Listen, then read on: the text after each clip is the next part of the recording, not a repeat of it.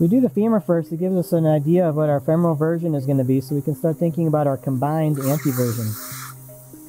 I don't want to overdo my version here because of her spinal deformity. She's got a big posterior pelvic tilt. Almost 13 degrees of posterior pelvic tilt, which is adding 10 degrees of cup version.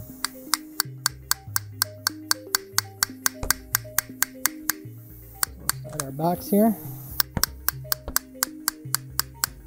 Alright, so if you put your cup in at 20, it's going to function like 30 because of her spinal deformity. If we put our cup in at 25, it's going to function like 35. It's really important to know what our femoral version is.